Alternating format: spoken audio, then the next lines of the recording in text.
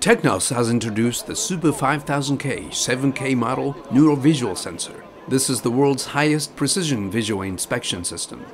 and can detect spots 0.05 mm in size at a distance of 2 meters with a 1.4 field of vision. This is 1000 times the resolving power of a conventional 4000 pixel line sensor CCD camera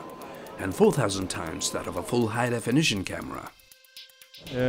最近自動車関係も多いですけども、鉄鋼であるとか、電子関係だとか、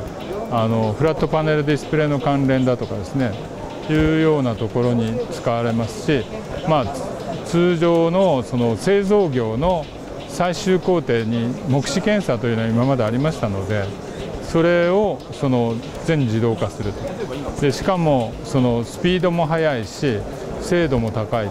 だから人間の目の原理を使って、それで精度は、人間の100倍、それから今までの CCD の1000倍ぐらいの精度で自動的に検査をする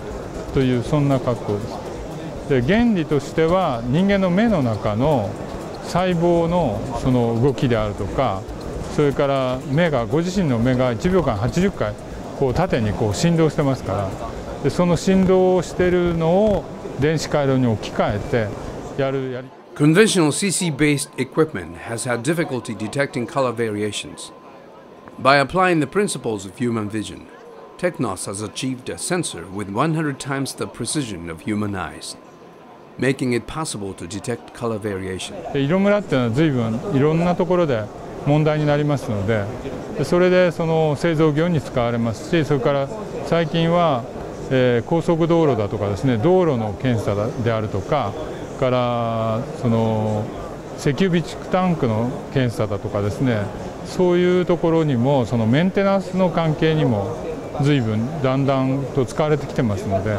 これからですね、もっとさらに広い中から細かいものをパッと拾えるという技術が他にも使えると思いますので、それがこれから展開していくところだと思います。Pricing for the minimum configuration starts at an equivalent of $240,000 and runs up to between $470,000 and $730,000, depending on the particular specifications. TECHNOS estimates that about 240 companies listed on the first section of the Tokyo Stock Exchange will need equipment with this level of precision.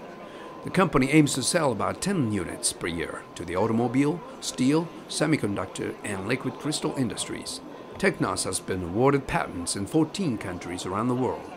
With inquiries coming from foreign countries, it is looking to expand overseas as well. TIG Info News.